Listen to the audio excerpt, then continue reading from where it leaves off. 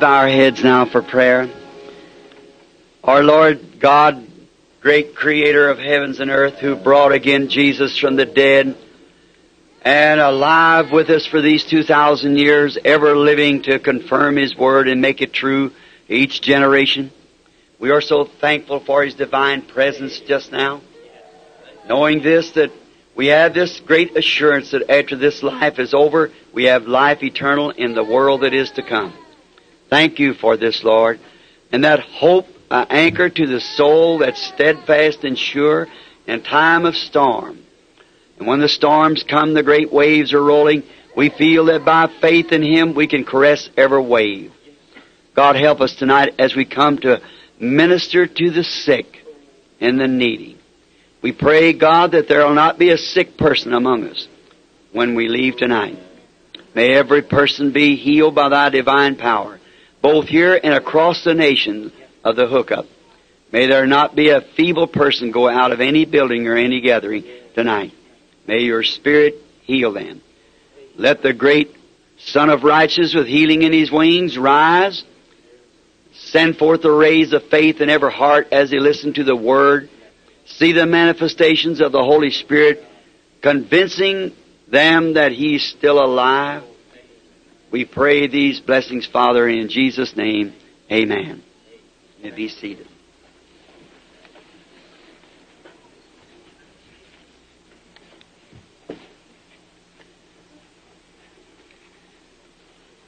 We certainly deem this a grand privilege to be here tonight, again to speak to the people and pray for the sick.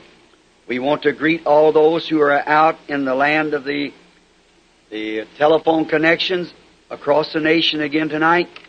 And so we pray that God will bless each one of you, trusting that all that accepted Christ this morning will be filled with the Holy Ghost and ever live faithful and true to Him until life is over here on earth, this mortal life. And then by doing that, they have eternal life. They will never die in the age that is to come, to the great age that we all look forward to. Now, we're going to say, while I'm thinking of it, not to interrupt, Brother Vale is here, and I might not get to see him.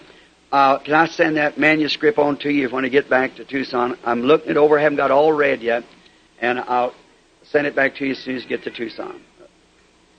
Now, I am wanting to make an announcement. This is especially to the churches everywhere, especially in the West or anywhere that wants to come. Our noble brother, Brother Perry Green, it's a man that's instigator of this hookup of this telephone here. The Lord has been putting it up on his heart to come visit us at Tucson and start a revival at Tucson, which we really need. And Brother Perry will be in Tucson. If you want to contact him, just get a hold of our office there. It'll be August the 10th, 11th, 12th, and 13th. He's had it up on his heart for a long time, and I told him it's the only way to get it off your heart, go do it. And he's a Christian brother, a real servant of God, and you people in Tucson, I know, will be blessed as he ministers there somewhere, perhaps at the Ramada Inn, or wherever the Lord provides a place. He hasn't got it on here, but I know you'll be blessed by coming here, and Brother Green, as he expounds to us the Word of God, perhaps praying for the sick or whatever it lays in the duty of God's anointing to do.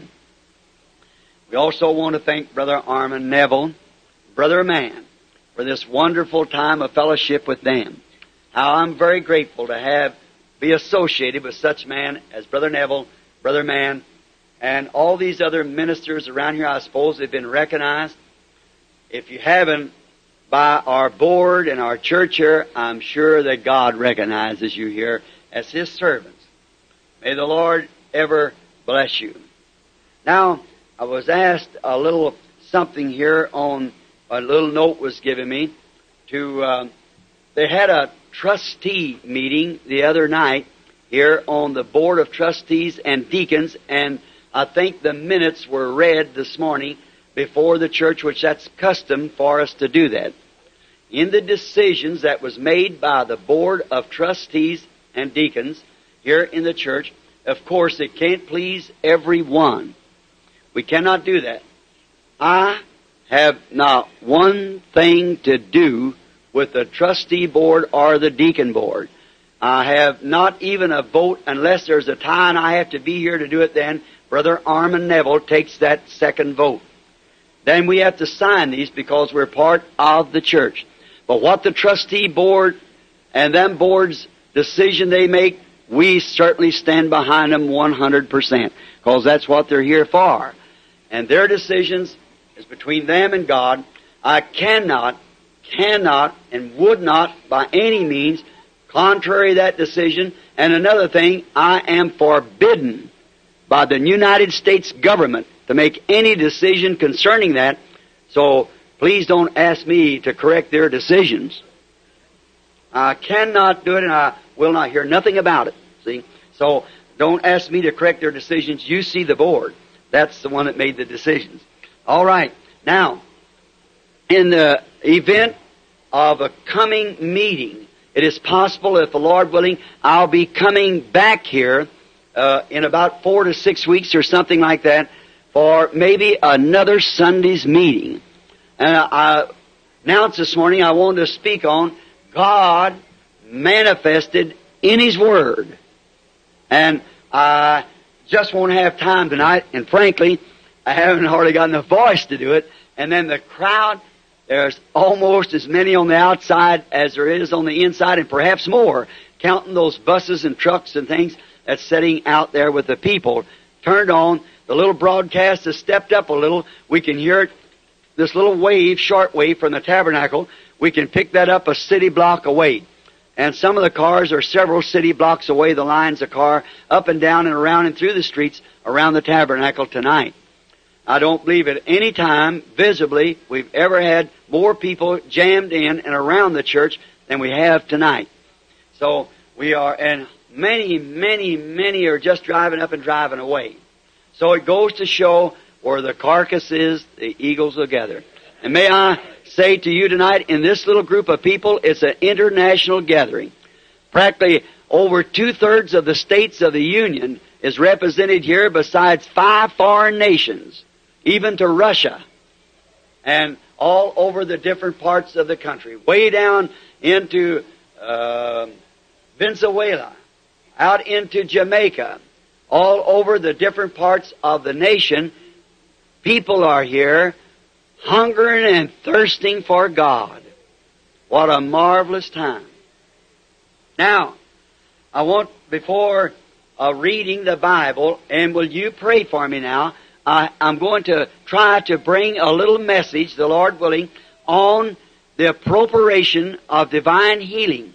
For this morning, we talked on salvation, and tonight we're going to speak a few minutes on divine healing, and then call the prayer line and pray for the people.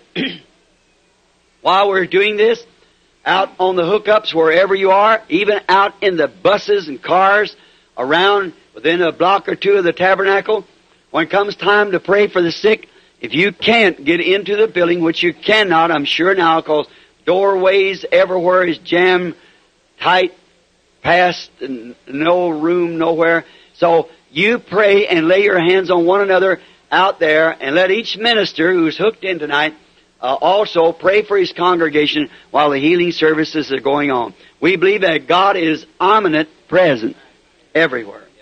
Now, before we read, or before we pray, we want to read some of God's Word. And I changed my scriptures a while ago because wanting to change the type of meeting that I had set in my mind for tonight. So I have changed it a little bit, and so I had to change my scriptures, not change them, but set them in another order of divine healing so that people would understand. Let's turn to St. Luke, the 24th chapter.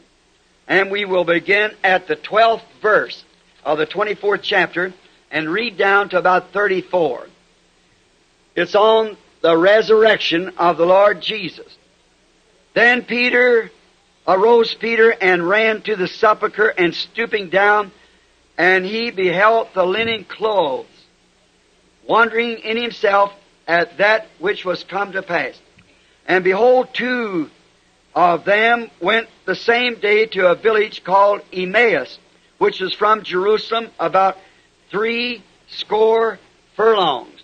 Now it takes 10 furlongs to make a mile, so it's about 6 miles. And as they talked together of these things which had happened, it came to pass that while they communed together and reasoned, Jesus himself drew near and went with them. But their eyes were holden that they should not know him.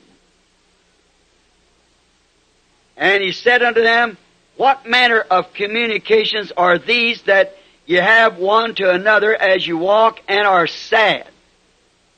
And the one of them, whose name was Cleopas, answered, saying unto him, Art thou only a stranger in Jerusalem? And hast not thou known these things which are come to pass in these days? And he said unto them, What things? Now remember, this is Jesus himself, risen, talking. And they said unto him, Concerning Jesus of Nazareth, which was a prophet, mighty in deed and in word before God and all the people, how the chief priest and our rulers delivered him to be condemned to death, and have crucified him. But we trusted that he had been he which should have redeemed Israel. And besides all this, today is the 3rd day since these things were done. Yea, and certain women also of our company made us astonished, which were early at the sepulchre. And when they found not his body, they came saying that they had also seen a vision of angels which said, He was alive. And certain of them which were with us went to the sepulchre and found it even so, as the women had said, but him they saw not. Listen now, Jesus. Then said he unto them, O fools, slow of heart to believe all that the prophets have spoken? Ought not Christ to have suffered these things and to enter into his glory? And beginning at Moses and all the prophets, he expounded unto them all in all the Scriptures the things concerning himself. And they drew nigh unto the village where they went, and he made as though he would have gone further. But they constrained him, saying, Abide with us, for it is towards evening, and the day is far spent. And he went in to tarry with them, and it came to pass, as he sat at meat with them, he took bread, and blessed it, and brake it, and give it to them, and their eyes were opened. And they knew him, and he vanished out of their sights. And they said one to the other, Did not our hearts burn within us while he talked with us by the way, and while he opened to us the Scriptures? And they rose up the same hour and returned to Jerusalem, and found the 11 gathered together. And when they were with them, saying, The Lord is risen indeed, and has appeared unto Simon, and they told what things were done in the way, and how that he was known to them by breaking of bread. Now let us pray. Dear gracious Father, we thank Thee for Thy Word, for Thy Word is truth. Thy Word is life. And Thou, O Lord, and Thy Word are one. So we pray tonight, Lord, that You will come among us in the power of Your resurrection, and will show forth to us tonight, like those that came from Emmaus, that we too would return to our homes saying, Did not our hearts burn within us? Grant it, Lord. It's towards evening time again. For we asked it in Jesus' name. Amen. Now, I want to speak concerning this Bible, and my subject tonight, or the topic, is events made clear by prophecy. Events made clear by prophecy. Now, the Bible is a different book from all other sacred books. The Bible is a different book. It is a book of prophecy foretelling future events. And it's also the revelation of Jesus Christ. All the way from Genesis to Revelation brings Him out in His fullness what He was and is. And the whole complete book, Revelations 1:1-3, said the book is a book of the revelation of Jesus Christ, which is the Word of God. The revelation of Jesus Christ, the Word of God. Now, all other books, sacred books, is only a code of ethics, a code of morals, or a code of theology. Something that, how many ever read the Koran, the Mohammedan Bible, and the book on Buddhism, and so forth? It's just a code of ethics, what people should live, how they should live, but it doesn't prophesy, doesn't say anything about these things or about any special gifts being given to anybody, anything to take place, just like joining a lodge or something. Therefore, when churches come to the place that they make their church just a lodge to join, then they're plumb off the Word of God. For the Bible is a living, foretold witness of Jesus Christ. And as the earth has grown into its fullness, and also vines grow into their fullness, the day grows into its fullness, the Bible was manifested in its fullness in the person of Jesus Christ. He was the Word of God revealed. The whole complete book of redemption. The Bible is God's Word, foretelling the future events. Its believers is commanded by its author to read and believe every word of it. Not just part of it. One word to disbelieve it, you might as well quit trying until you believe that word. Every word is absolutely a part of Almighty God. God made manifest, wound into His Word to show forth who He is. We are commanded as believers to believe every word of it, and it's wrote by the author of God Himself. There's nobody can add anything to it or take anything from it. If you would, it would be a freak body of God. It would have maybe like 6 fingers on one hand or 3 arms or something, to add something, to take something away from it, be 1 arm short, 1 finger short. It's a complete body of Jesus Christ, and in Christ being the male, the groom, the bride is represented in Him also. And these two are one. At that day you'll know that I am in the Father in me, I in you, and you in me. What a complete picture.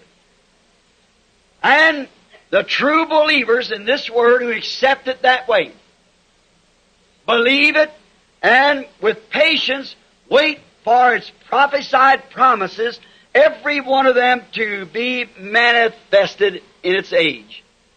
Every believer has watched for it. Every believer that's been on the toes watching is the one that's been revealed to. Now look in the days of the coming of the Lord Jesus. Why didn't those people recognize John? When the Bible plainly said by Isaiah, there will be a voice of one crying in the wilderness, prepare the way of the Lord. Their last prophet they had, which is Malachi 3, said, behold, I send my messenger before my face to prepare the way. Why didn't they see it? Because they was looking upon something that had been done, basing their thoughts upon some message that had went forth beforehand, and failed to see the present manifestation of God in the day they were living. And Christians everywhere, that's exactly where the world stands tonight. Without contradiction, that's the truth. Christians everywhere are trying to look back to some code of ethics that Mr. Luther wrote, or Mr. Wesley, Sankey, Finney, Knox, Calvin, which none of us can speak evil of, but that was in a day past.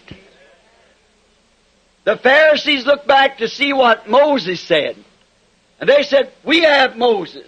We don't know whence thou comest." But remember, when Moses here, they didn't know whence he cometh. And now, no wonder Jesus said to them, "You garnish the tombs of the prophets, and you are the one that put them in there." After their message is gone, a message goes through, the people see it, they make fun of it, the world does, and then after the messenger is finished and the message is done, then they build a denomination upon the message, and there they die, right there. Never come to life again. Look just a moment to some of you people, and especially I speak to you Catholic people. Do you realize, have you ever read the actual history, the history of the Roman Catholic Church? How that on your martyrology, St. Augustine of Hippo, how many million innocent people that the church put to death? I forget, can't call the exact number, but it's up in the millions. St. Hippo of, or St. Augustine of Hippo, Africa, made it a declaration that it was absolutely the will of God to put anybody to death that protests the Roman Catholic Church. Do you realize that in that St. Patrick was never recognized till after his death as a Roman Catholic? He protested the Pope and all of his doings, and the Catholic Church itself killed tens of thousands of his children.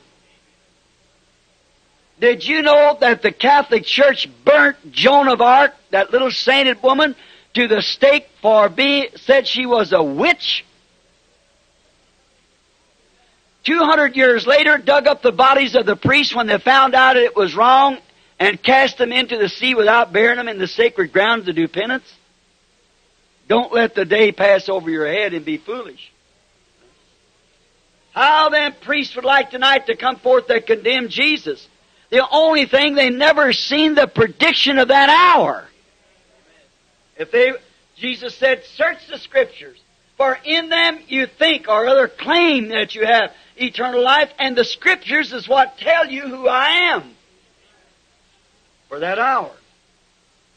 Notice, the Bible cannot fail. It's one thing it cannot do. The Word of God fails.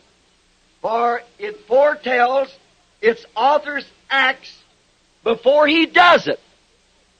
Now there's one chance out of 1,000 that a man might make a prediction at something other's going to happen, and it would happen.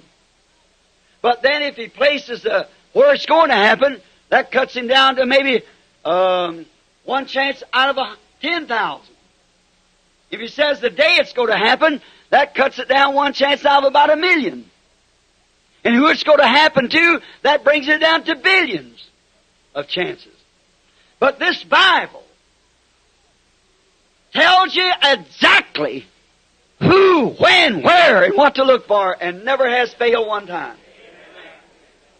Therefore, in a little discussion not long ago with a priest of the Sacred Heart Church up here, he said, "Mr. Branham, you're trying to argue a Bible." But that's the history of the church. I said, "It's not a history, it's God Himself in print." He said, "God is in His church." I said, "God is in the Word, and anything contrary to it, let it be a lie." Or he said, "Let my word be true, and every man's word a lie." He said, "We're not to argue." I said, "I never asked you to argue. But the Bible does say, 'Come, let us reason together.'" It foretells the author's doings before he does it. Therefore, telling that, then that puts every man and woman at the judgment bar without any excuse. If you take what the Methodists say about it, what the Baptists say about it, what the Catholic says, what the Pentecostal says, or any other church,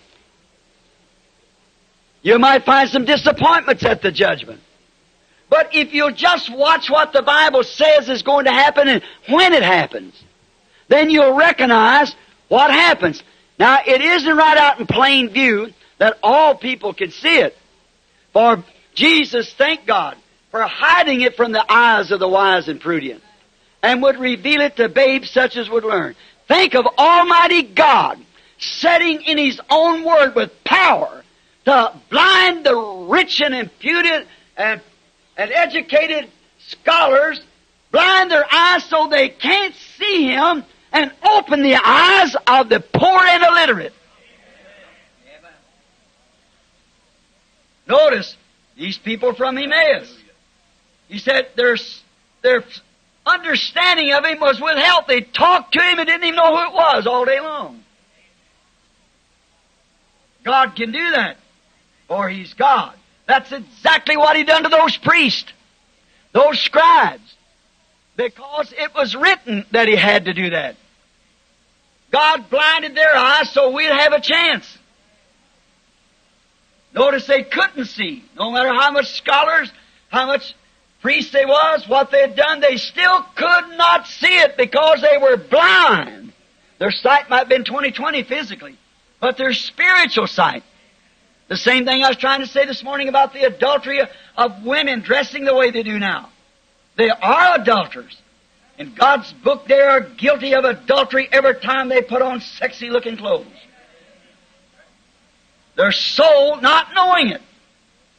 I believe them women, many of them, thousands of them, are innocent and would by no means commit adultery. And the poor women, with somebody who will let them get by with it without exposing it and tell the truth, commit adultery, which the Bible said, the whore that set up on many waters, that all the kings of the earth and the peoples of the earth, the churches and so forth, committed spiritual fornications with her. And she was a mother of harlots, denominations. We watch the Bible. For God doesn't leave us in darkness. He sent the Bible to foretell us the events before they happen in the very nature and time they would come. Now, it's something like looking on a calendar to see what date it is. If you think, say, if this is this Saturday, Sunday, what is it? Look on the calendar. The calendar will tell you what day it is. When you see the actions of the people, maybe going to church, you see hear the bells ringing, you wonder what day it is. Look on the calendar. It'll tell you what day it is. And when you see the church getting whirly, like it was the days of Sodom, see the church world all going into the worship the God of this evil age, and seeing that, then seeing a little minority group gathered out under the inspiration of God, producing again the life of Jesus Christ by the Scriptures that's supposed to happen, you know what hour you're living in. This Bible foretells by prophecy what day that we're living and what time we're living and what kind of events ought to be taking place. It foretells it exactly to the letter and has never missed one age. Amen. All the time. Not one time has it ever missed. And it won't. For who are predestinated to see it will see it. Jesus said, no man can come to me except my Father draws him. And all that the Father has given me will come. It's the Word joining with the Word. It can't do nothing else.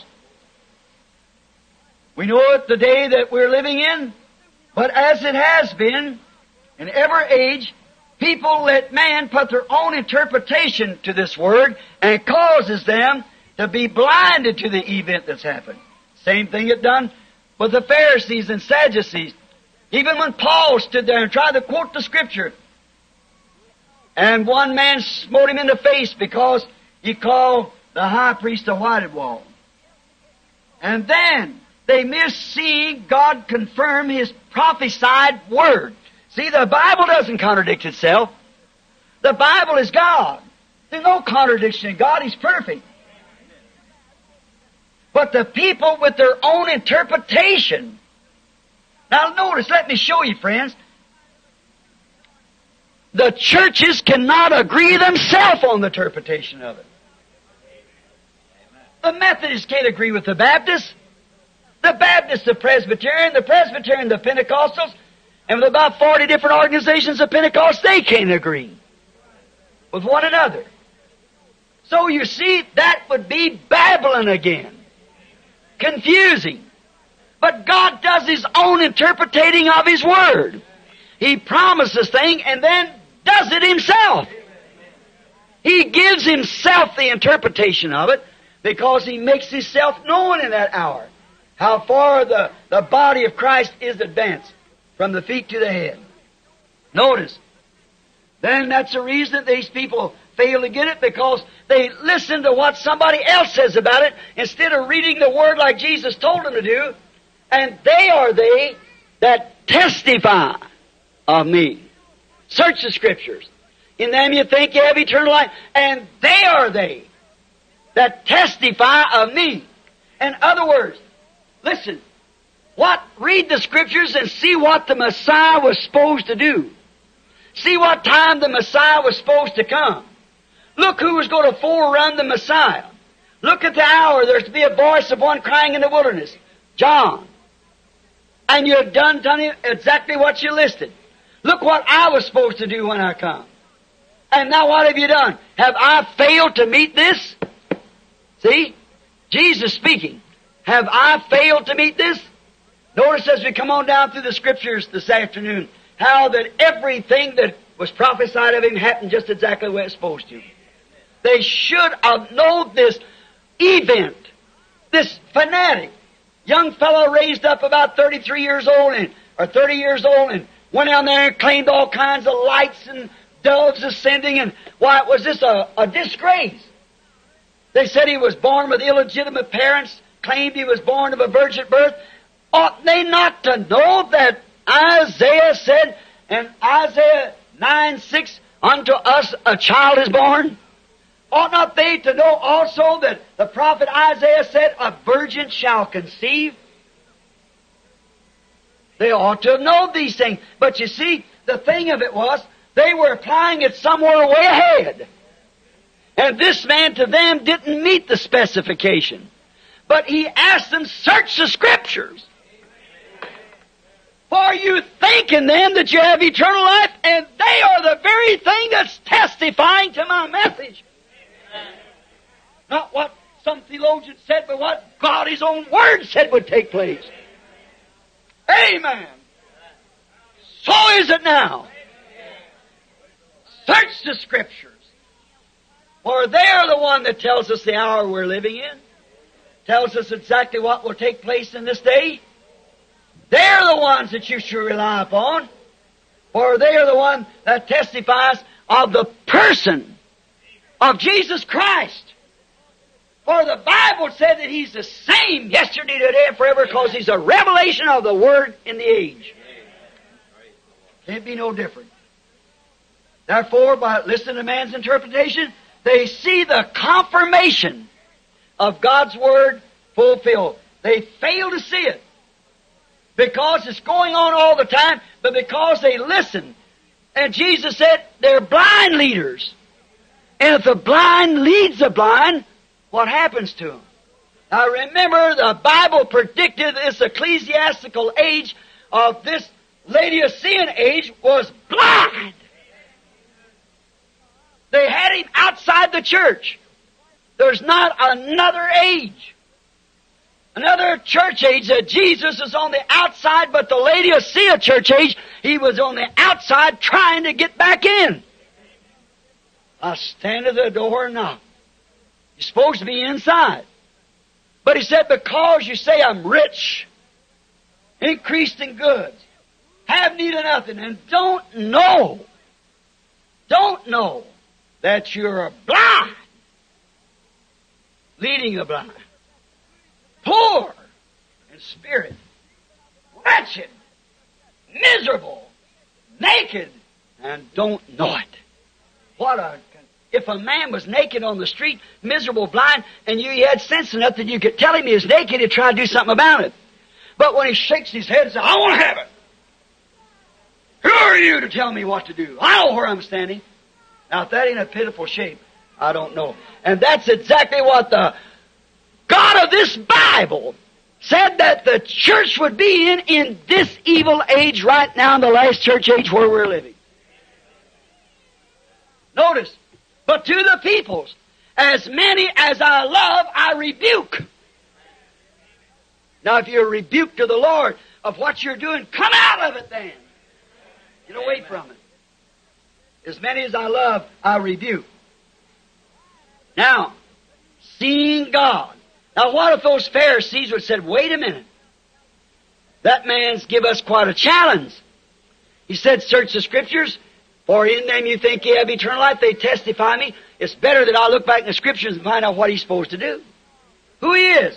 What's supposed to take place. I should look back and find out. Instead of that, they went to the priest and asked him, what about it? See the difference?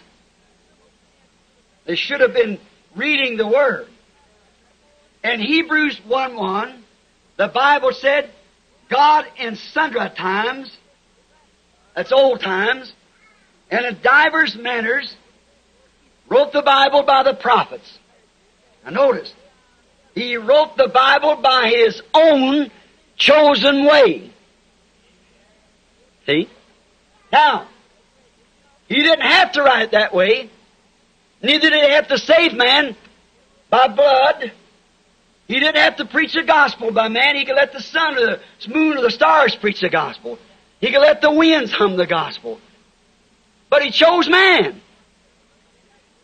And He chose the way His Word came, and that was by His prophets, which were predestinated and foreordained, being a part of God's Word, declaring the revelation of His Word to that age and that time. For the Word of God came to the prophets only. Never does it come to a theologian. Show me the Scripture. It comes only to prophets. God cannot lie. So God wrote the Bible by His chosen method and His own chosen prophets. Not the prophets man had chose, but the prophets God had chose. Then its believers watch for the fulfillment of what their prophets said, and that's identification that they are God's prophets. Because first, they're inspired. Next, they say exactly with the word of the hour. Then that's His credentials. See, we went through that last Sunday. Many false prophets will rise. And we give the illustrations. How that Balaam and Moses, both of them anointed with the same Spirit. One of them said, we're all one, let's come join, put our girls and all together. We got pretty girls over here, and you boys come over here and take your nice wife. That's all right, we're all one people anyhow, the same race. God never did forgive them for it. They listened to that. See, the world and the people are watching for some little outlet, some little bypass, some little shortcut. But there is no shortcuts in the Word of God. There's one pattern. You must cut yourself to fit that pattern, not try to cut the pattern to fit you. Everybody must do that. That's the only way God has to do it. Notice. Now, the believers wait for that word to be confirmed. See, it was not wrote by man, but by the Lord God. Therefore, it's not a book of man. Somebody said it's just some old Hebrew writings. Would the Hebrews write a letter that condemned themselves? Would that fine nation of Jews, self-styled and polished, would they write their own iniquities, condemning their own selves? Certainly not. Tell of His own sins, how they went into idolatry, how they committed fornications against God's Word? No. They never tell that proud nation. It's not a book of man, it's a book of God. And the man who sees the visions or hears the voice of God never understood it many times, themselves in many cases. See, man didn't write the Bible. God wrote the Bible. It's not a man's book, it's God's book. It is God's thoughts expressed through human lips. That's what makes it the Bible. A thought expressed is a word. And in the beginning was God's thinking. He expressed it through the lips of His prophets and confirmed it by His servants. Notice, God does His own choosing by predestination. Chose the prophets for every age. Notice, He fixes the nature of that prophet to fit that age. See? He fits his style, whatever he does. He fits him whether he's educated or not educated. He fits the gifts, the manner that he'll preach in, the gifts he'll have, and the message. For that certain age, God's predestinated that certain thing to happen, and there's not another thing can take its place. Care what it is, how many man-made achievements, nothing can take its place. He predestinated the man, maybe an ignorant man. He might have predestinated another kind of a man. Whatever he is, He gives him his class, his gift, give him his nature, his style, and whatever it is, how he expresses himself and whatever he does, He makes the man of the hour to catch the people of the hour. Right? He does it. At the end of each age, when the church has turned to the world in sin and leaning upon man's interpretation of the Word, as ever they always, at the end of the age, have got in such a mess by their theologians and priests until it's always a mess up. Always their interpretation is wrong. Not one time has it ever failed to be wrong. And not one time has God's Word ever failed to be right. That's the difference. Now see, God wrote the Bible Himself. Now God can speak. Moses said He spoke to him. Jeremiah said He put words in my mouth. And God can write. He wrote the Ten Commandments with His own finger. He wrote on the walls of Babylon. And remember, of the Old Testament alone, 2,000 times the prophet said, "Thus saith the Lord." God can speak. God can write. Certainly. Almost 90% of Matthew, Mark, Luke, and John is the very words of God Himself. Jesus Christ speaking. So if God can write, if God can read, if God can talk, can't He cause others to do the same? Did not He say to Moses, "Who makes man dumb, or who gives him speech?" God wrote the Bible by the prophets. His way of doing it. Now, every time that the church gets mixed up, and God foreknew they would, for He foreknew all things. Therefore, He has a certain prophet ready for that age, to call His electing by His vindicated word of signs and wonders and confirmation of His word, confirming the word with signs following, as He promised. He gives the true interpretation after the prophet himself has been vindicated. All but those, the elected to whom He is sent, hate Him. Now, examine every instant and see if that's right or not. Only the ones that He sent to. He came to His own, and His own received Him not. But as many as did receive Him, to them gave He the power to become sons of God. Notice, every examination of the Word and every instant at the end of every age or climax or junction, as I've preached on it many times, look at the age of Noah. At the climax before judgment, what happened? Noah, it was only his own family that believed the man. The rest of them criticized him and destroyed the whole world. In the days of Abraham, only Abraham's group that believed. When the angels went and preached to Sodom, only Lot and his wife and 2 daughters come out, and she turned back to a pillar of salt. In the days of Moses, only the elected of Israel come out, and Pharaoh hated him. In the days of Elijah, everything, almost but 7,000 men, Every one of them hated him, the whole nation. In the days of Jeremiah, while they throwed unripe fruit at him and called him a fanatic because he laid on his side for so many days and the other side and taken things and made symbols, they hated him. Isaiah the prophet, he condemned that race so much till they sawed him in two with a saw. Right. John the Baptist, he was a wild man. Down there some screaming maniac. All but those disciples that he presented to Jesus Christ as a church, there it is. John made ready a people. How many did he have? You could count them on both fingers, both hands, your fingers. How many that John presented to Jesus when he come? Now what about his second coming?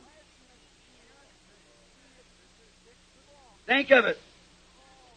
But when the true Bible believers see the Word so openly vindicated for the age they believe, there's no way to keep them from it, believe it. They even seal their testimony with their blood. They believe it. It's then. It's to them, the predestinated, that for that certain age that sees and believes. Others just can't see it. They're blinded. Now you say they can't see it. Now, like Balaam, why couldn't Balaam see that? He was a prophet anointed. Why couldn't Pharaoh see it? When he seen the hand of God come down and perform miracles, it only hardened his heart. Is that right? Why couldn't Dathan see it? A Jew himself. Right out there and come through the Dead Sea and eat the manna every night that fell fresh and still couldn't see it. Why didn't Korah see it?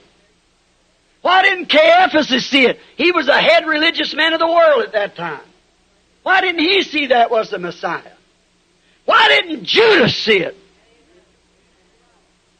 Judas was right with them, walking with them, performing miracles with them.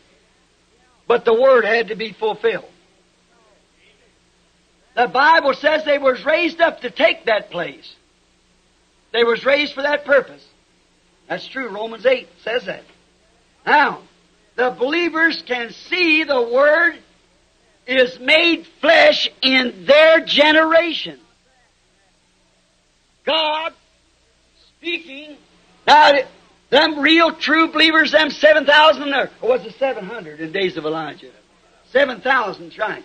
In the days of Elijah, there was 7,000 men out of about 2 or 3 million that saw that that was right. Not even 100th of the people, hardly. But they saw it was right. They saw God manifested. That old widow that Elisha was sent to, she went to get those sticks to make a cake, and just enough to make a cake for her and her son, and then died. But watch Elijah. He said, make me one first. For thus saith the Lord. Amen. Hallelujah. The barrel will not fail, and neither will the cruse run dry until the day the Lord God sends rain upon the earth. No question. Amen. She took right off to make the cake and give it to him. Hallelujah. Said, make mine first and then go make one for you and your son. Or she heard that man and looked at him. She was a predestinated seed. Amen. Many of them say, there's that old crank again. God's cursed us because of him. Remember Elijah said, you're the one that's troubling Israel. He said, you're the one that's troubled Israel. Oh, see whose word he was vindicating? His own word. Now, the Bible says they was raised up for this purpose. But when the unbeliever, but now when the true believer can see the Word of that age made flesh, God speaking through human lips and then doing exactly what He said He would do. That settles it. Now watch the rest of it. Don't watch signs. If you watch signs, you'll be fooled as sure as the world. False prophets will rise and show signs and wonders that will deceive the elected if it was possible. Watch the Word. Look at these priests, these prophets, Hebrew prophets, standing there, Zedekiah, with 2 great big horns and saying, I am a ordained of God prophet. True. I have 399 right here with me. And the Holy Spirit upon us, confirming and saying that land belongs to us. Let's go up and take it. And by these horns, Ahab, you'll push the enemy off of our ground. For God gave us the ground. What's that religious man, good man, Jehoshaphat said, haven't you got one more? One more. There's 400 in agreement. He said, yes, there's one more around here, but I hate him. Said he's always bawling all of us out and telling us what great sinners we are. And everything. He said, I hate him. He's Micah, the son of Imlan. He said, oh, don't let the king say so. Go get him and let's hear what he said. So they brought him down there. He said, give me tonight and I'll see what the Lord says about it. Ahab said, I adjure you. You tell me nothing but the truth. And the man comes and said, now if you want to get back good fellowship, say just like the rest of them. Micah said, I'll say just what God says. Amen. And the next morning they come out, the kings put their robes on, sat in the gate, all the celebrity and the prophets stand there and said, now, fanatic, what you say about it? Said, go on up. Said, but I seen Israel scattered like sheep having no shepherd. He took his hand and smacked him in the mouth. The prophet smacked the prophet in the mouth. Now, both those anointed prophets standing there prophesying 400 against one. That looked pretty strong. Now, in the multitude of counsel, it's not always safety. It depends on what they're counseling about. What their counsel is. There wasn't safety there for the king, and he took that multitude for their counseling to be right. But if you just stopped and turned back the scroll and look what Elijah just said, then Micah couldn't say anything. He didn't know, but maybe God forgave him for it. But first, being a prophet, he went to God to find out what God said. And he found out what God said. He said, I saw God sitting up on a throne.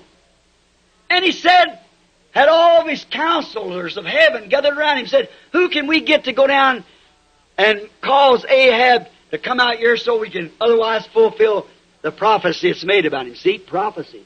Elijah had already said, the dogs will lick your blood. And so he said he's seen a lion spirit go up.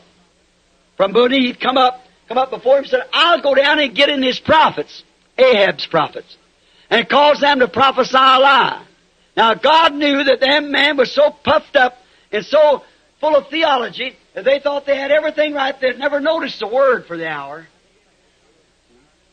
So God said, you will succeed. Go on down.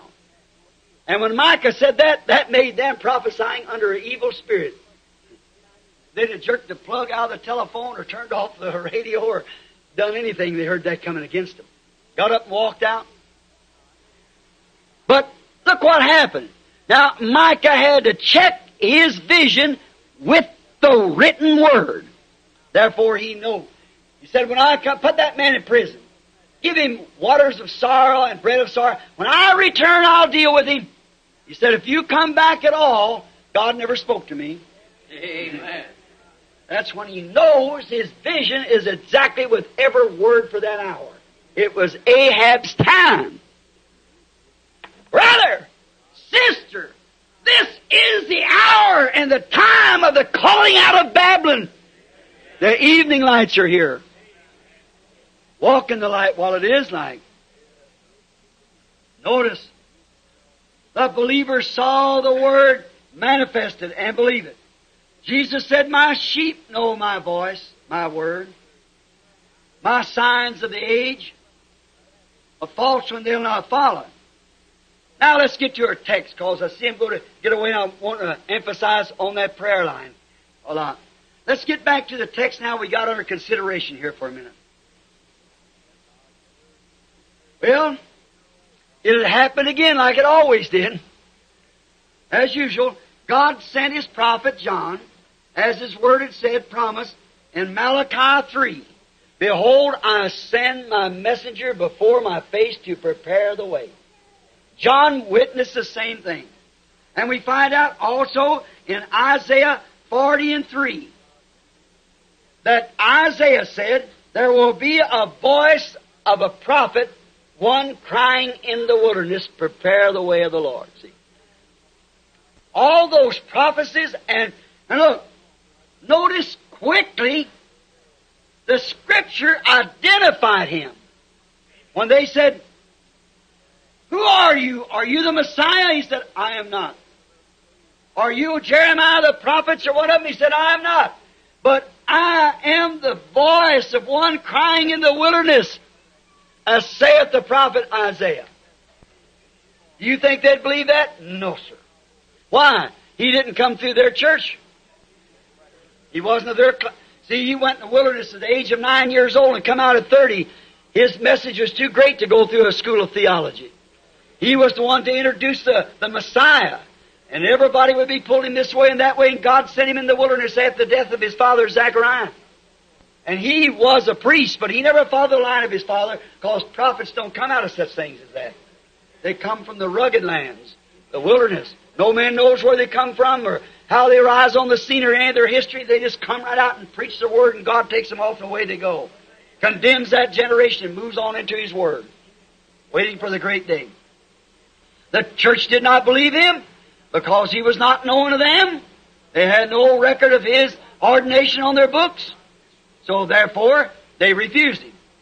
See, they didn't believe God's vindicated Word, plainly, letter by letter. See? Malachi 3, two scriptures to vindicate him. Malachi 3 and Isaiah 40 and 3. See?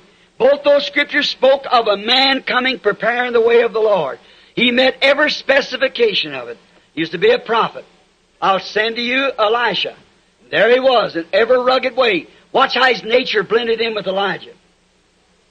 Elijah was a man of the wilderness. So was John. The outdoors. He wasn't a smooth man, he was a rugged man. Notice again, Elijah was a woman hater. He told Jezebel about all of her paint and where to get on and off at. So was John. Jezebel tried to kill Elijah, swore by her gods that she'd take his head off of him. So did Herodias. See? Always. Watch their message. Watch what they did. Now, we find out that if they would have looked back and seen what the Bible said and what's the nature of the man and how perfect he was in time with the Scriptures and everything, they ought to know that was him. About a half a dozen knew it. That's right. Not over a half a dozen realized it. They went to hear him, but they didn't believe it. See why? They did not believe the identification of prophecy in their hour. Notice. They laughed at him, calling him some screaming, wild, unlearned fanatic with no schooling, get, hang, tote, carry, fetch, so forth. As usual, they judged him by his education. They judged him by his grammar, by the way he dressed. He had a piece of sheepskin around him and a camel skin belt on. He was all hairy, walking out in the waters, no church, no pew, no cooperation.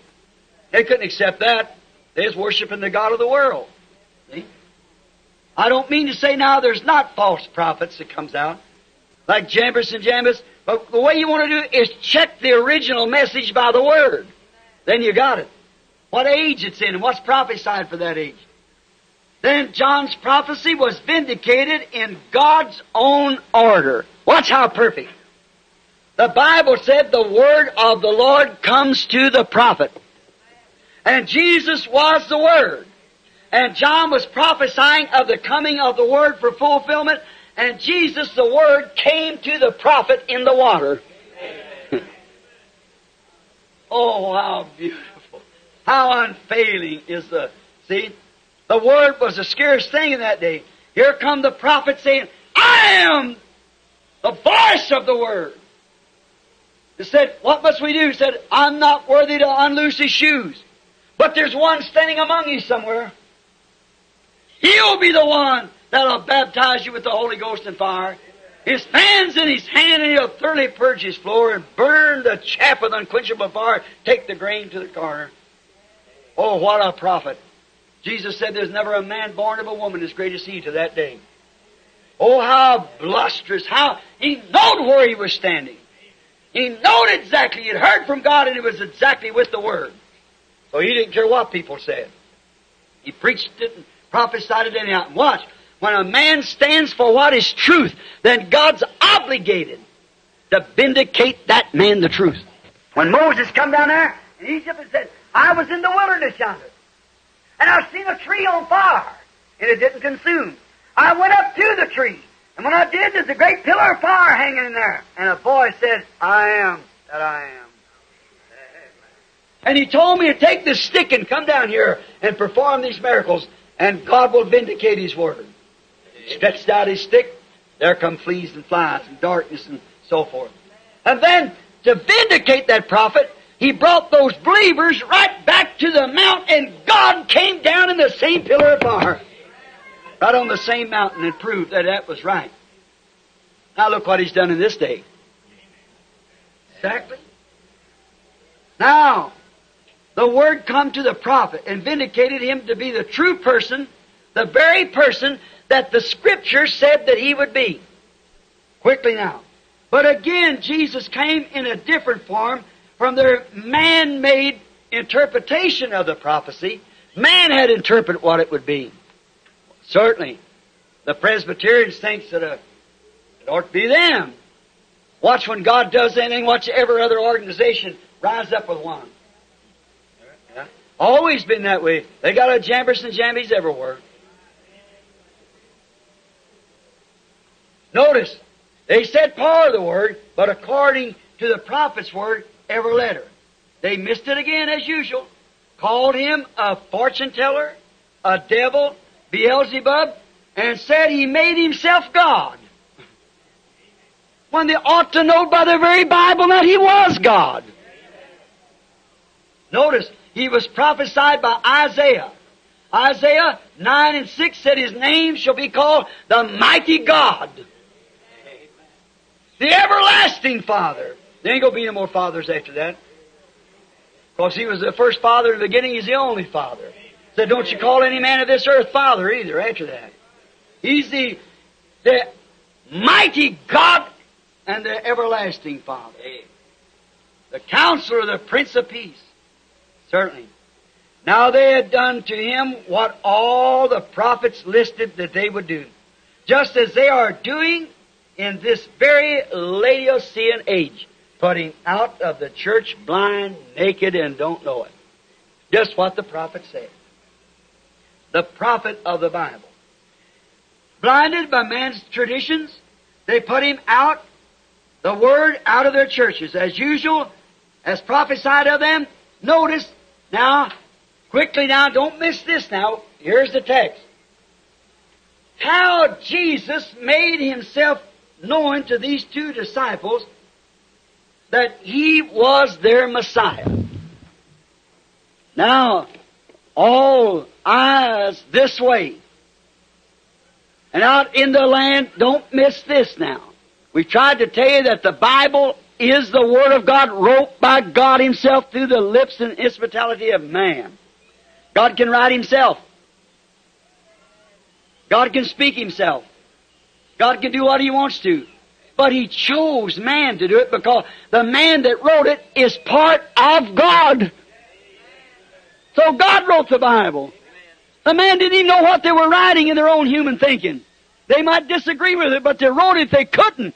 The Bible said, man of old as they was moved by the Holy Ghost.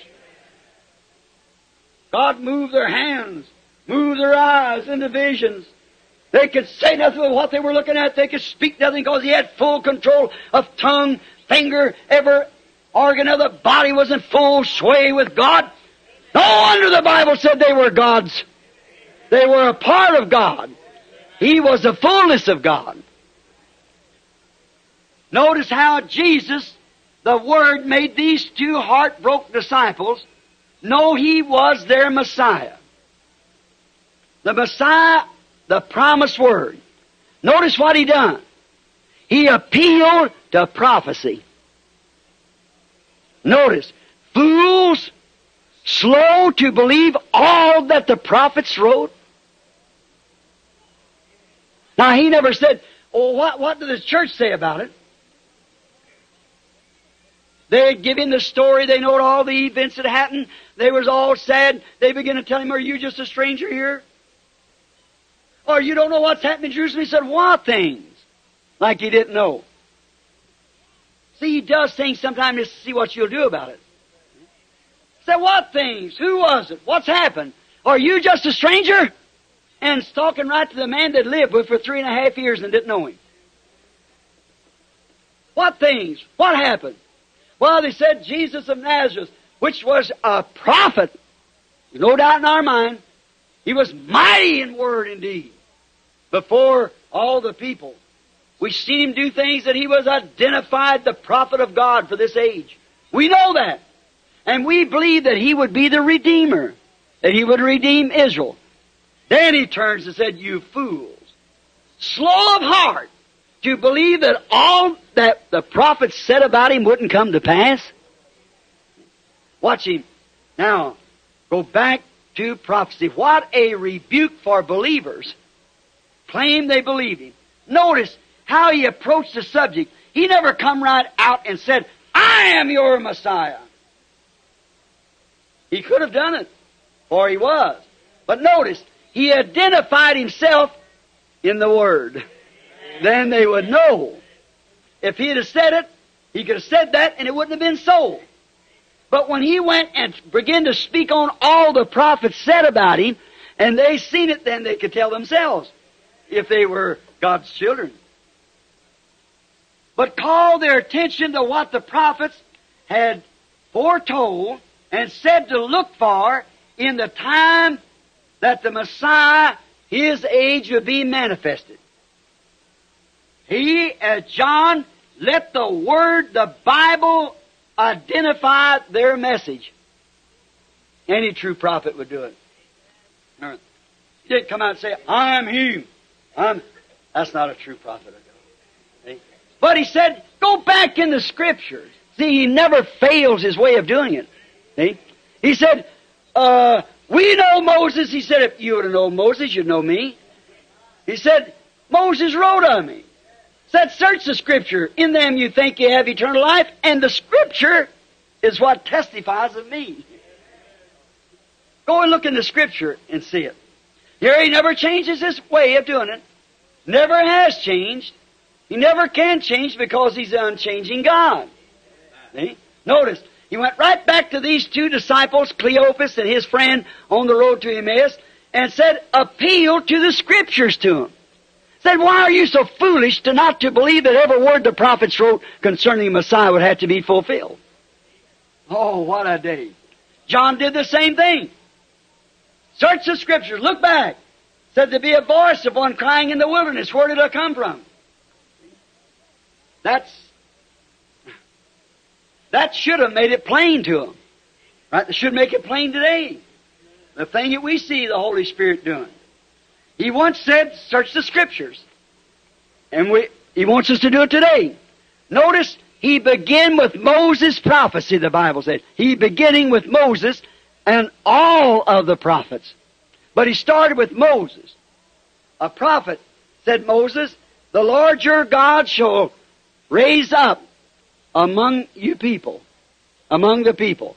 The Lord God shall raise up a prophet. Now, he might have said, Cleopas, and your friend here, did not Moses say that in these days the Lord God would raise up a prophet? And this man that they crucified, did he meet that qualification? Now, Moses prophesied this, and now you haven't had a prophet for hundreds and hundreds of years. And here this man raised up.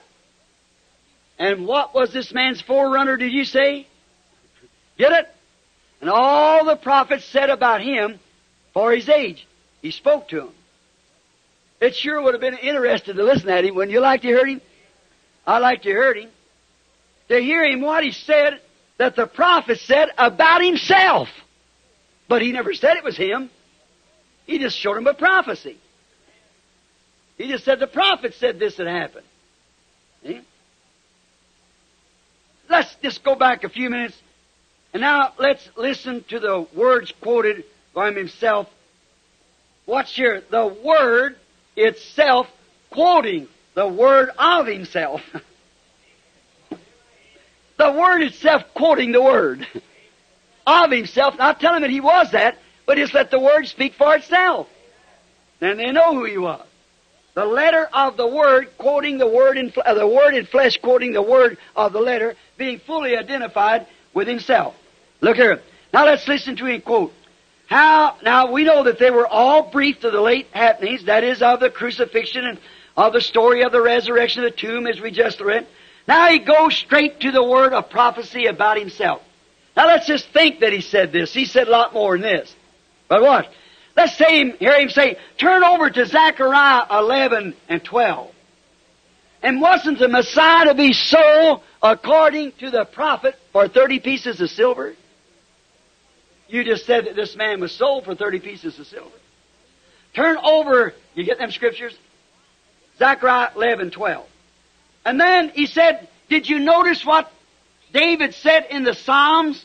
Psalm 41:9. He was betrayed by his friends. And then again in Zechariah 13:7, he was forsaken by his disciples. And in Psalms 35:11, accused by false witnesses. You just said he was. Isaiah 53:7, he was dumb before his accusers. Isaiah 50:6, they scourged him, the prophet said. Psalms 22, he was to cry on the cross, my God, why hast thou forsaken me? Did he do that day before yesterday afternoon? Psalms 22 again, 18, his garments was parted among them. Did they do that? And Psalms 22:78, mocked by his enemies, the church. Psalms 22 again, there was not a bone in his body to be broke, but they pierced my hands and my feet, he said. Holding his hands behind him, no doubt, at the time. Isaiah 53:12 said he would die between malefactors. Isaiah 53:9 said he was buried with the rich. Psalm 16:10 said, I will not leave his soul in hell, neither will I suffer my Holy One to see corruption. And was not Malachi 3 the forerunner of this man? Oh, I'd like to hear him quote that. Look at the prophecies. Notice, then all the types he might have went through. About Isaac in Genesis 22. How God foreshadowed Isaac. How Father Abraham took his own son, packing the wood up the hill, and offered up his own son. It was now beginning to soak into them. You done told them they were fools for not looking at the prophecy for that day. And now begin to soak in. Begin to see the fulfilling of all this that had taken place in the last few days, in the last 2 or 3 years. The vindicated prophecy of the age. It was then that they knew that their crucified friend Jesus had fulfilled every word of this. Oh, it was then that they know that that man truly was that Messiah. That he should raise from the dead. The grave couldn't hold him. I will not suffer my Holy One to see corruption. There's not one word of prophecy can ever fail. And he did raise. Then that messenger's down at the tomb this morning was right. He is risen from the dead. He is alive. He is that Messiah. Why? Don't fail it. His action, His ministry, and everything He's done has been vindicated exactly the words that the prophet said would take place for this day. That's done it. Then they know that it was Him, their crucified friend Jesus, that had done it. No wonder their hearts burned within them as He talked to them. Now, They'd walk 6 miles, and it seemed like a short time. And here's another thing they'd done. You know, they'd heard a 6-hour sermon on prophecy being vindicated. That's what he talked to them along the road. Just as soon as they started down the road, he stepped out. For he's right there at Jerusalem. 6 hours later, 60 furlongs, they was right down the road 6 miles to Emmaus. That's what it is. And he had preached confirmed prophecy for 6 hours. Don't condemn me on my 3 then. See? But notice, they'd heard a 6-hour sermon on prophecy being confirmed, vindicated. Now it was getting along towards evening time. You know, He's the same yesterday, today, and forever. It was then that He opened their eyes to know that Hebrews 13:8, He's the same yesterday, today, and forever. At the evening time, events are made clear by the prophecy. What's taking place in the modern hour can be easily identified if you'll just believe the prophecy of the hour. Yes, fools, slow of understanding, slow to believe. You keep pondering over it. To believe that all the prophets said about the Messiah, wouldn't it have to happen? Now he checked these points all back and showed what the prophets said that would happen. Then they begin to understand. So, he said, act like he's going to go on by. They liked this man. They said, you give us something. We never thought that. He is alive somewhere, is talking to him. Didn't know it. So, no doubt, he looked at him sadly, and he started to walk on by. But he is waiting for them to invite him. That's what he's waiting tonight. For you to invite him. And notice, when those disciples invited him into their fellowship around the table, it was then that he'd done something just like he did before his crucifixion. And their eyes come open. They know his manner, his style. They know what he done. And he did it then just like he did before. And they said, that's him! Amen. And quickly, they raised up to scream it out. And he vanished. More than it took 6 hours to listen to this sermon, maybe 20 minutes, they were light-footed back to tell the rest of them, He's risen indeed. He is really alive. Friends, this is the fulfillment of Malachi 4, St. Luke 17, St. John 15. Oh, so many, Revelations 10. So many prophecies that can be pinned exactly to this day. And also in the book of Mark and in Matthew, where he said these great signs and wonders would appear in the sky, and people call them saucers, flying saucers. Can vanish with the power and quickness of a thought. Intelligence that can move in. He can write. He can speak. He can do whatever he wants to. The great pillar of fire, the same yesterday, today, and forever. And sights coming up on the earth. Pyramids of smoke rising into the air way above where there cannot be no humidity or nothing. 30 miles high. Amen. Predicted a year and a half before it happened that it would be that way. Then turn the picture and see who it is looking down. Not one word has ever failed that's been told. And here's God's written word confirming it's the truth. And it's evening time again. I wonder if He would return by grace tonight and do something now like He done back there. Let's pray and ask Him. Events made clear by vindicated prophecy. God Almighty, help us. Help us, dear God, to understand. To understand the things that we should know. understand Thy Word. And now, Lord, we have heard sermons now for nearly 2,000 years, writings of books, and in this last days here it slipped right back again, and now it's towards evening time.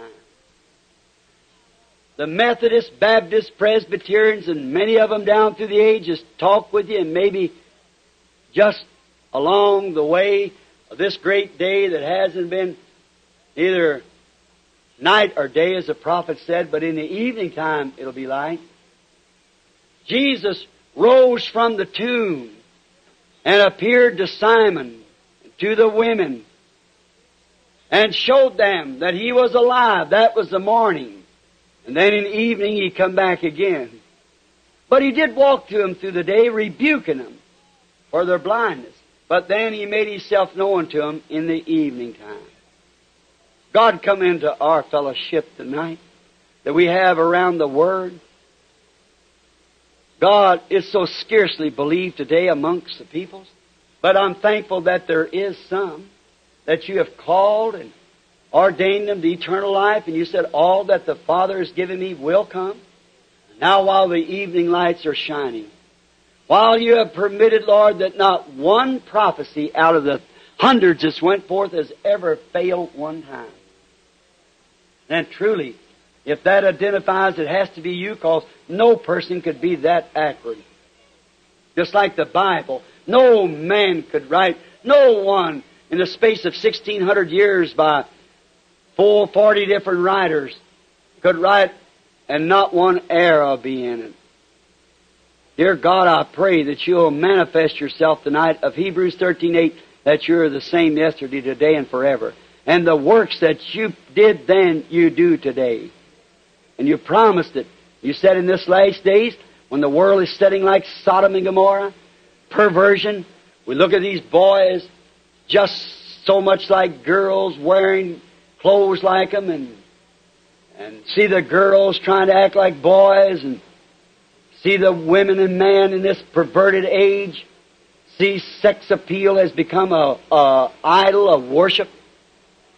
The gospel has been pushed out to one side, and nakedness in the Laodicea church. Oh God, what an hour. Come, Lord Jesus, make Yourself known to us.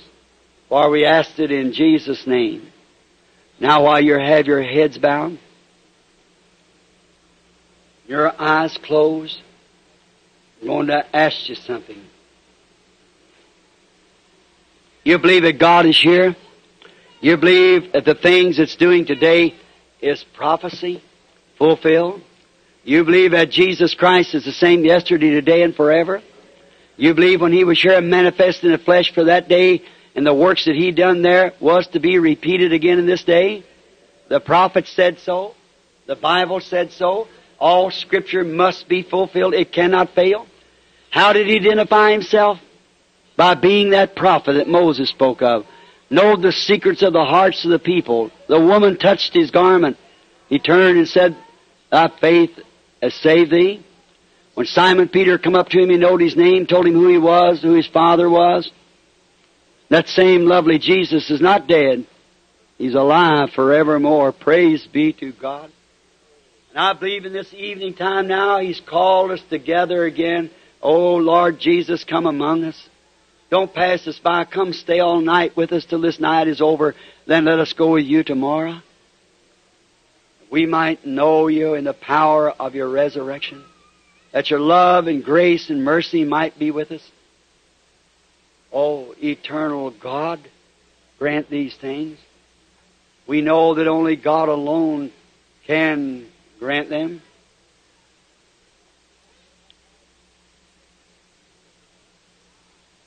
In the solemnness of this hour, let us say this: God our Father, our flesh is a poor tabernacle for You. But Lord, let Your sanctifying grace, Your Holy Spirit, come now. Cleanse us from every doubt and every frustration, every suspicion, and every line of skepticism that would be in us, that we might be free without one doubt, come out, confess boldly like Peter, Thou art the Christ. The same yesterday, today, and forever. We believe that Thy Word is truth, Lord. Let us just see before we start this prayer line, Lord, and make Yourself known to us. As You said, as it was in the days of Lot, when Abraham, that called out group, waiting for a promised son, Lot was down there hearing a modern Billy Graham and an Oral Roberts to that denominational setup down there as a nation, but Abraham was a sojourner without any organization, just this little group wandering about through the land that he was to heir, and the meek shall inherit the earth. One day, under the shade tree, while they were sitting resting, God came down in the form of a man. 2 angels went down into Sodom, and God, in human flesh, proved that He was. He said, Abraham, where is thy wife Sarah? A few days before that, he was Abram. And S-A-R-R-A, Sarah. Not Sarah, princess. And you called her by her prince's name, the daughter of a king. You told Abraham by his name, Abraham, a father of nations. And you said, I am going to visit you. God, how that prophet's heart must have jumped. He knowed who you was right then. No wonder he washed your feet, brought out all the food that he had in the very best, laid it before you. He knew that was God there. Then he said, where is Sarah? As if he didn't know. And Abraham said to him, he's in the tent, she's in the tent behind you. And you said what was going to happen, and she in her heart doubted it. And then you said to Abraham, why did Sarah doubt that? Saying in her heart, these things can't be. Is anything too hard for God? Oh God, Jesus, manifested God of the Word. You said, as it was in the days of Sodom, the world would be in that condition just before the destruction of the Gentile world, the Gentile dispensation. Here we are, Sodomites to the core. And then you said that the Son of Man, which is always referred to as a prophet, would be revealed in that hour. Fulfill Thy words, O God. We, Your believing children, wait with sincere hearts to give us faith, Lord, that when we have the prayer line, the people will believe. It's evening time, Father. Let the evening lights of the Son of God, He that was and which is and shall come, manifest Himself by the prophecy that He's made. In Jesus Christ's name, amen. I am now ready to pray for the sick.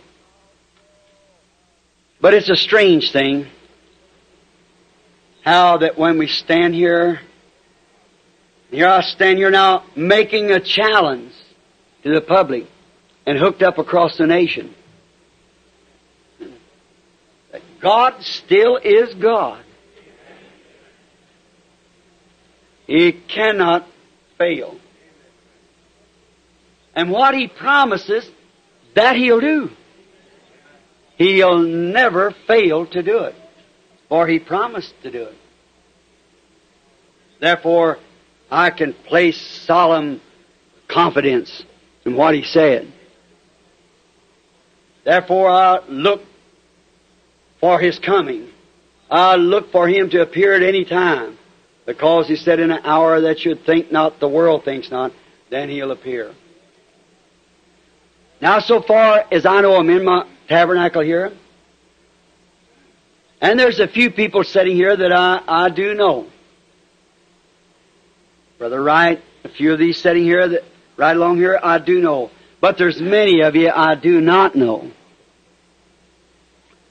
And I have no way of saying that God will do this. Tonight, we have seen Him do it for the past years and years. But He might not do it tonight. I don't know.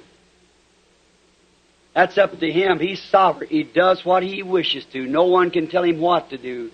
He abides alone. in His will and His ways. But because that He promised it, I'm asking Him to do it. Not for our sake that we need it, but maybe for some strangers' sake, that the Holy Spirit might be anointing upon us.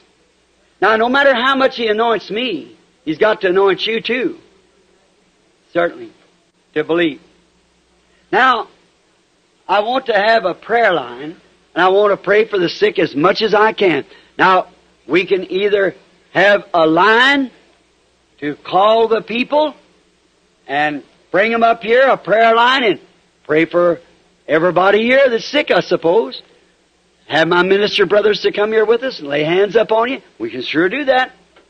Or either we can ask our Father, who is the only one that could do anything for you. Because my hands is just a man like you man. But the thing of it is, it isn't the human hand that does it. It's the Word of God. Faith in that Word is what does it. No scientific thing about it. It's altogether unscientific. There's not one thing the Christian has in his armor that's scientific. Do you know that? Love, joy, peace, long-suffering, goodness, meekness, gentleness, patience, faith, Holy Ghost. Everything is unseen by science. And that's the only thing that's real and lasting. Everything you look at comes from the earth and goes back to the earth. But the things that you can't see with your eye, but see it declare itself, that's the world of eternal. Would you believe if God would manifest Himself and show that He is here alive, doing the same things that He did at the beginning after this message, would you accept it as your healing? May God grant it. Now I'm asking anybody in the house, no matter who you are or where you're from, I'm asking you just to solemnly believe this message to be the truth. That is the message that God has in His Bible for this hour. That Jesus Christ is here tonight and is alive. Now, nearly all you people know of me. I'm right here in a town where I was raised up. I don't even have a grammar school education. That's exactly true. And you've known me long enough. I hope I've lived before to show you that I'm honest and sincere. I'm not a hypocrite. Even my critics don't say that. They just say, you're not a hypocrite, but you're just simply wrong. You're just ignorantly wrong, not willfully. I don't think that I'm ignorantly wrong because the Word of God testifies of my message. Amen. It should tell you who it is. Yes. You clearly hear me say it isn't me. So then it has to be Him. Is that right? Amen. Have faith in God then. Look this way. And you believe God. If you can believe God, God will grant to you. If He can do that like He did before, then He's still God. You believe that?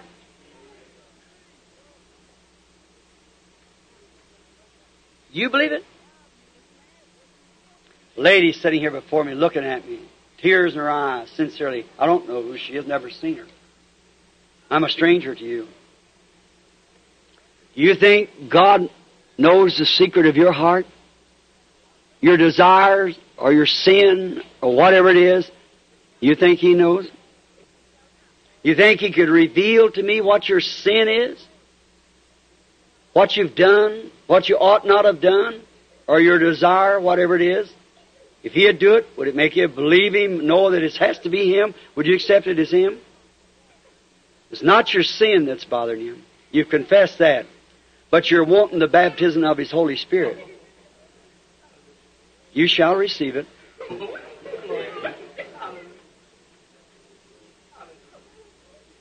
I see it move down across her.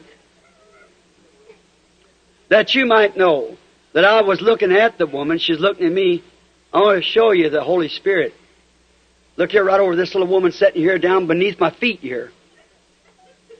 When I said that, that's the same thing she wants, is the baptism of the Holy Ghost. You believe that you will receive it, sister? Raise up your hand.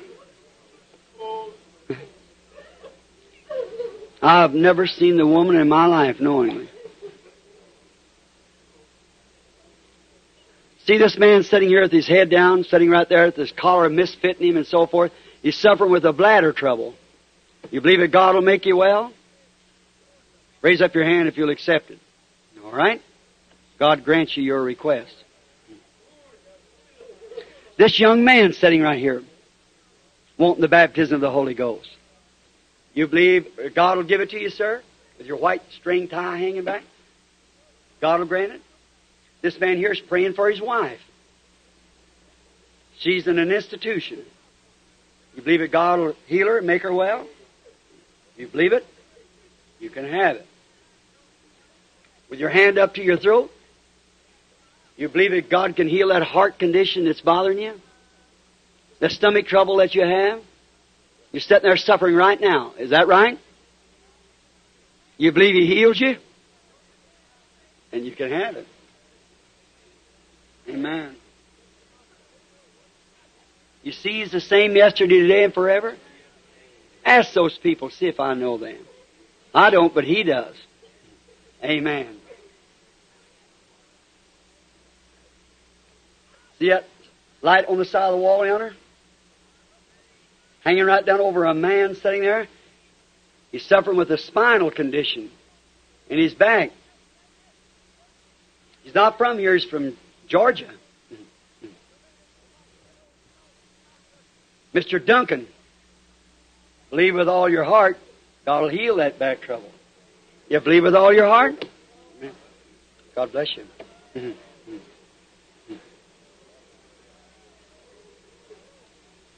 Here's a man sitting way back here with back trouble, looking at me. I don't know him, but it's Mr. Thompson. You believe. Raise up, sir, back there. So I'm a stranger to you. That's right. But you're sitting there praying. Your back trouble's healed now. Jesus Christ makes you well. It shall be light just about the evening time. Don't you see? He's here tonight. He's the great I am. He's the same yesterday, today, and forever. You believe it? Are you satisfied and convinced that this is Jesus Christ making Himself known, identifying Himself in prophecy? Don't worry about the eye. God heals the sick and the afflicted. How many people, how many in here are sick? Let's see your hands. It just seems like it's such a pull and a strain. Have any of you people got prayer cards? I don't know how I'd get you through here. I want to pray for you, and I don't know how to do it. You see what? Look at the wall. How am I going to get them in there? What if you get one out of jam, you got the other blocked right there. Everybody stop still. Listen. Hear me. Have I ever told you anything in the name of the Lord but what come to pass? Is that right? Everything has always been right. I've never asked you for one penny of money in my life, have I? Not one time. Never took an offering in my life. I'm not here for money. I'm not here to deceive you. I'm here to manifest God's Word of the hour. I've told you the truth, and God has testified that it is the truth. Now, I tell you, thus saith the Scriptures, that if the believer lays his hands upon the sick, Jesus said, they shall recover. Do you believe that? Then in the presence of God, don't you believe He'll do it right now? Now, put your hands on one another and just hold it there for a minute. Now don't pray. Just put your hands on one another. Out there in the land. And me, myself, I'm laying myself over these handkerchiefs. Now I want you to look at me just a minute. What has God left undone? Look how what the Word that we have read, the prophecies that we have told that Jesus identified Himself by the prophecies. Now look at the hour. In these last 3 weeks, where we have placed the hour that we're living. Look at what we have read. How about the false prophets and almost signs that would deceive the elected? How the Word has been manifested? How the God of this age has blinded the hearts of the people? And how that God Himself has said through His prophecies that these things would take place in this Laodicea age. There's nothing left undone. God is here, just the same God that talked to those people on Emmaus that identified Himself by the prophecies that was foretold of Him. He's here tonight identifying His presence by the prophecies foretold for this age. He's the same yesterday, today, and forever. Can you believe it? Then lay your hands upon one another. Don't pray for yourself, but in your own way, pray for that person that you got your hands on, because they are praying for you. Now look, don't doubt. And if you could see what I'm looking at, and you know I wouldn't lie to you standing here. If you could see and your faith could draw that great Holy Spirit that sailed yonder in the air, that science has took pictures of, and see it moving through this building, just trying to find a place to land, trying to find an anchor place. Only believe it, my brother. He's identified it by Scripture and so forth that it's right. Now pray with sincerity for that person you got your hands on. They're praying for you. Dear Jesus of Nazareth, why, we are conscious, Lord, by the Word that you're here, by the promise that you're here. Wherever two or three are gathered in my name, there I am in the midst of them. And these signs will follow them that believe. If they lay their hands on the sick, they shall recover. Out over the waves of this telephone, may the great Holy Spirit go into every congregation.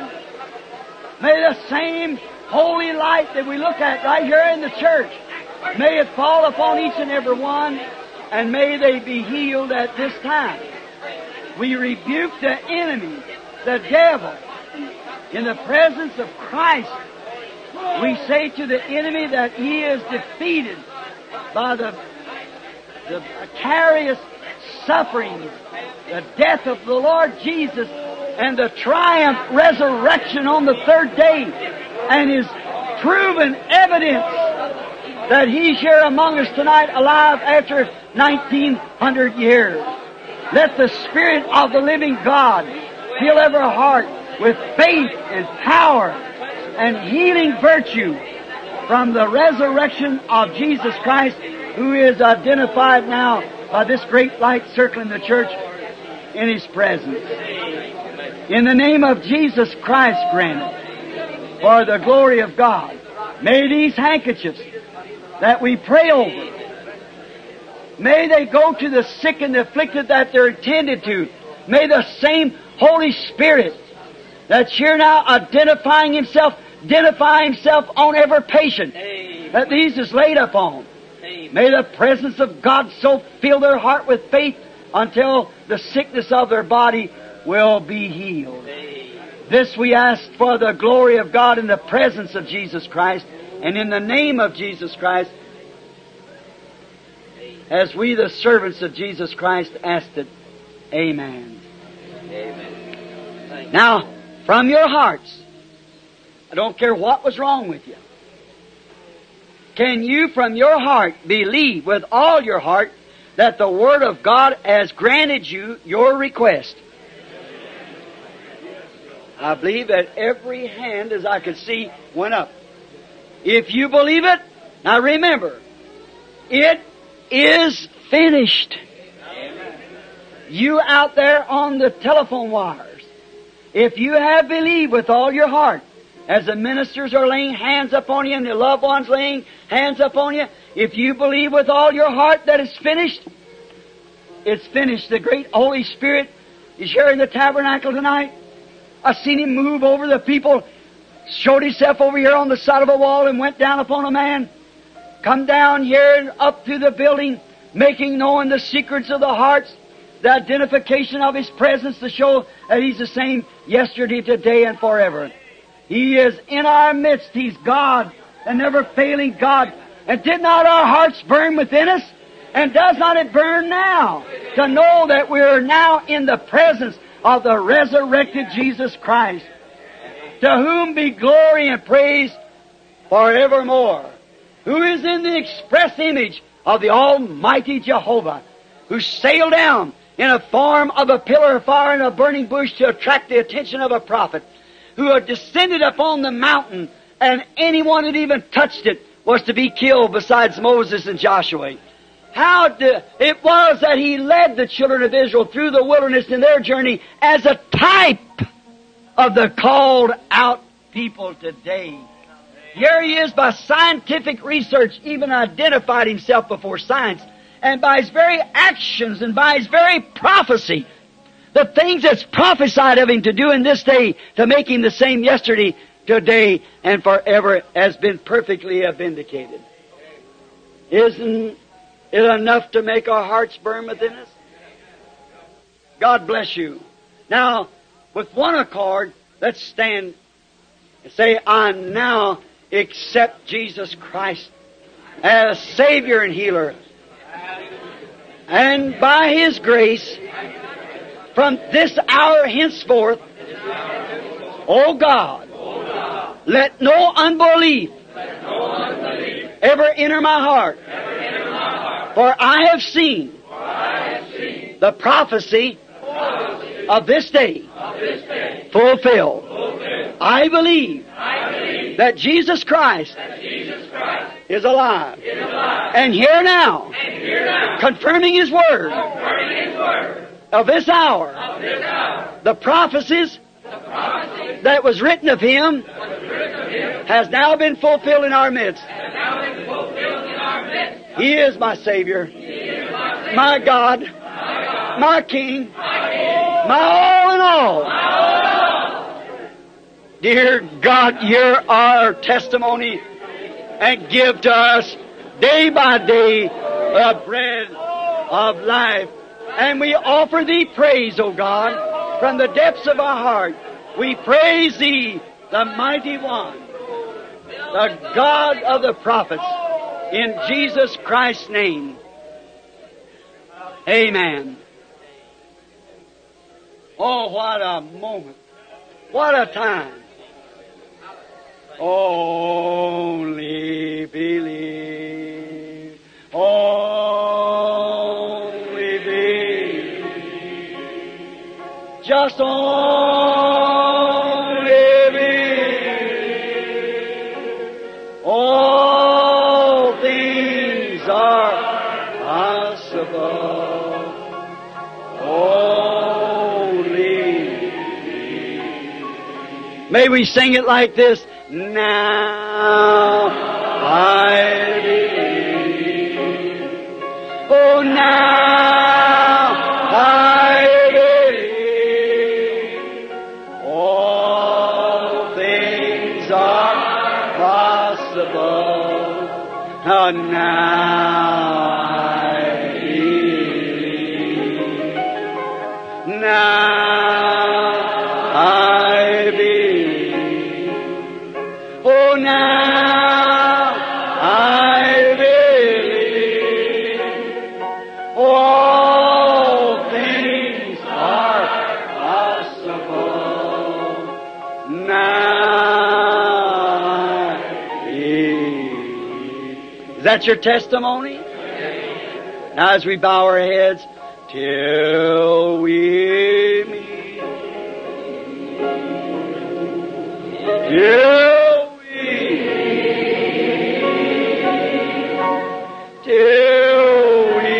meet at Jesus' feet. Till we meet. Till we meet. God be with you